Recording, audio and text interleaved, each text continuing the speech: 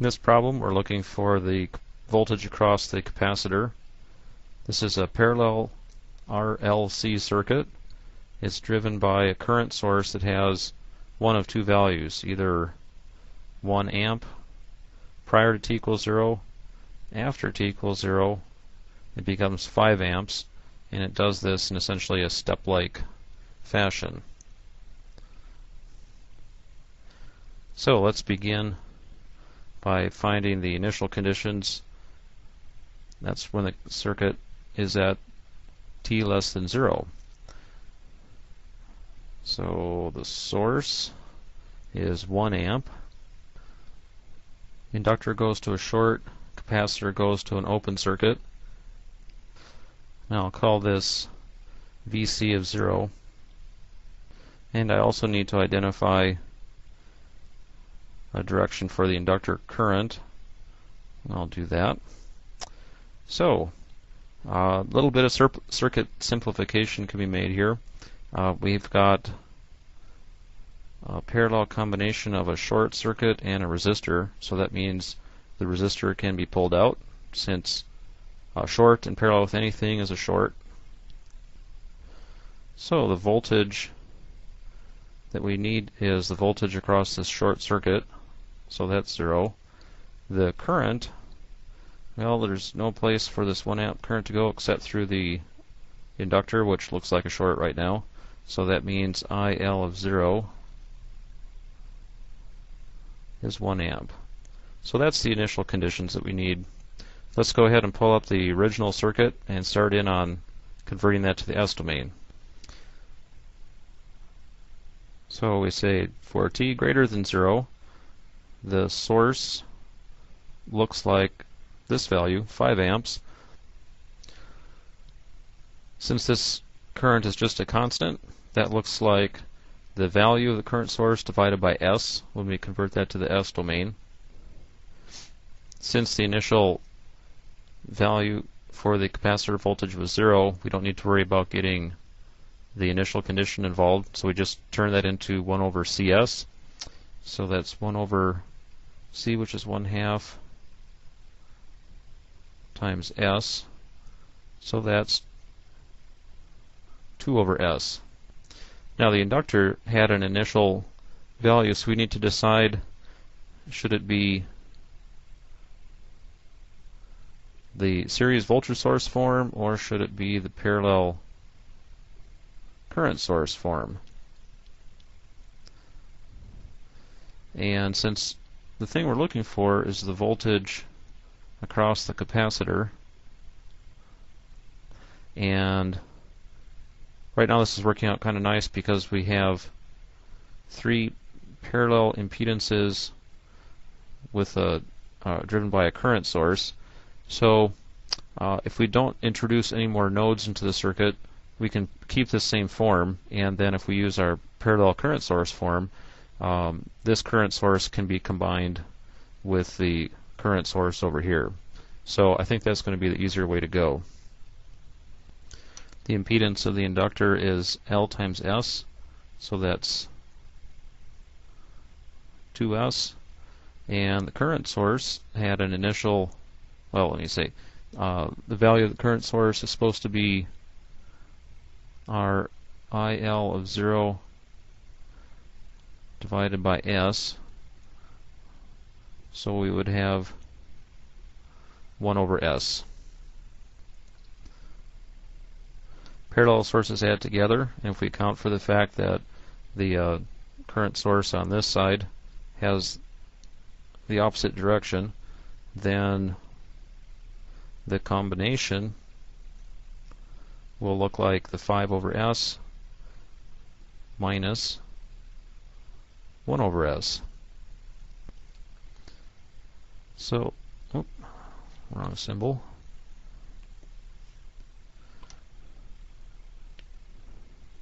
So the impedance looking in would be 5 in parallel with 2S in parallel with 2 over S, and that would look like 1 over 1/5 plus 1 over 2S plus S over 2. Knowing that, we could say that the voltage across the combined impedance would be the current source, which really that's the same thing as 4 over S at this point. Current source value times Z of S.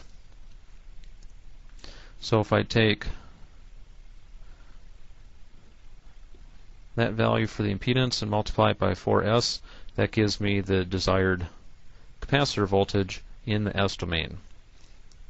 So I'm going to clear this board and write down that intermediate result. I'm going to work on this a little bit just to put it into a little simpler form. So let's get a common denominator for this. We'd have 5 times 2s times 2. So that gives us the 2s times 2 for that term. Then we would have 5 times 2 for this. We would have 5 times 2s for that part, one up here. So this part comes around up on top. So s's cancel out.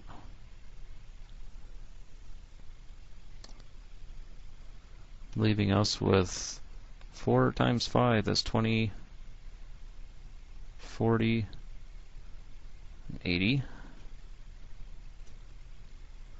over 4s plus 10 plus 10s. And I can see that I forgot this when I was collecting my terms. That was supposed to be an s squared, like that. So a standard form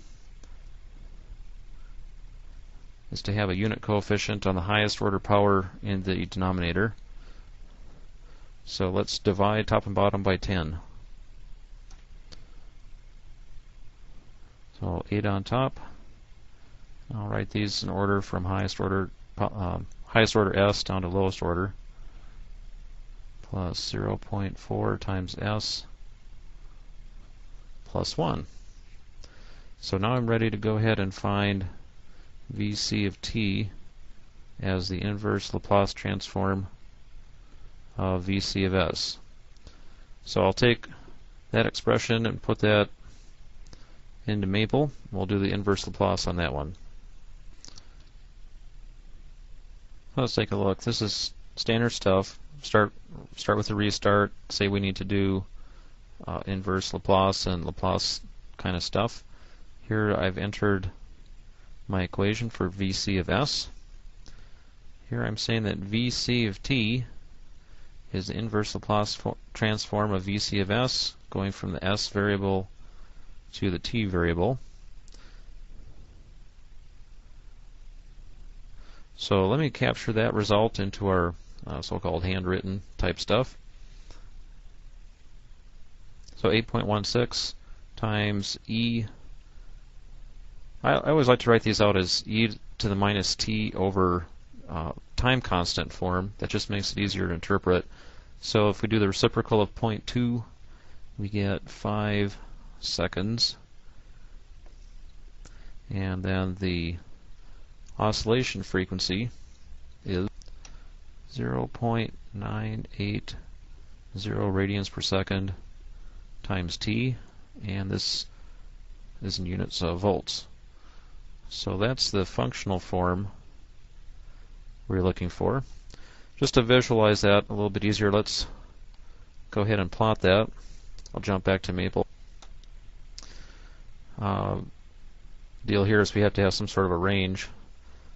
So knowing that the time constant was 5, let's just try plotting this out from 0 to 5 seconds. So there we can see signs starting at the bottom here. That looks good. Let's go a little bit longer, say 10 seconds. And just to see it hit the new steady state, let's push it out that out to 30 seconds, say. So we see that the step change in the current means that the capacitor voltage was starting out at 0. So I'm not going to be able to draw it on here, but we've got 0 up to this point. Then, since it's a capacitor voltage, it can't change instantaneously. That means it starts from 0. We get this oscillation behavior, and eventually we get back to the same DC steady state where the capacitor voltage has to be 0.